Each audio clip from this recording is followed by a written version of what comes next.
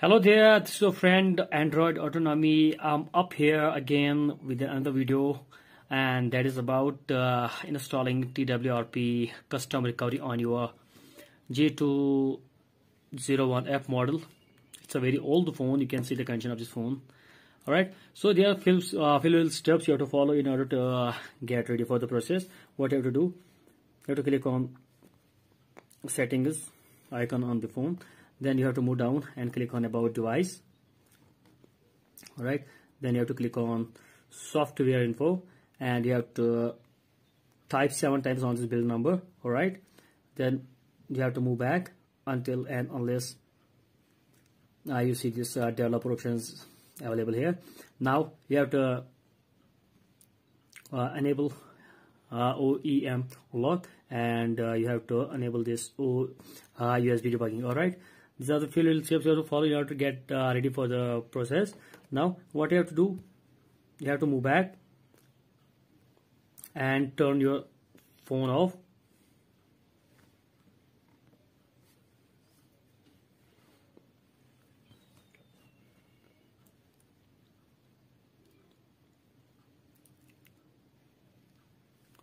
Alright, now you have to press the combinations of these buttons, that's home button, volume down button, and power button at the same time in order to get your phone into downloading mode, right, like here.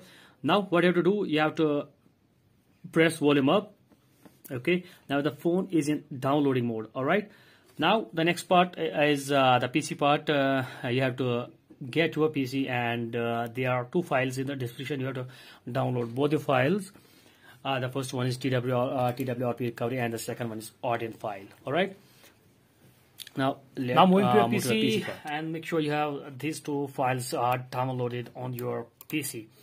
First one is Odin 3.1 or 1.3.1. You can download any Odin version, no matter.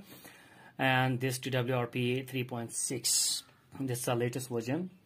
You have to extract this zip file as usual, and you will get something like this Odin, and you have to install or directly open this Odin from here. Right click on it and run as administrator. Click on yes, one more, okay, and here you are. Make sure you have Samsung driver like this one installed on your PC, otherwise you will not be able to install TWRP. And go to options and click on auto reboot, select it. Now click on AP and type TWRP. Alright, and check your phone at the same time. Click on open. Alright, now start. You can see it's flashing. It's paused. Now keep on pressing this home button until and unless it does not turn off, and boot your phone to recovery by pressing the home button, power up, and volume up and power button at the same time.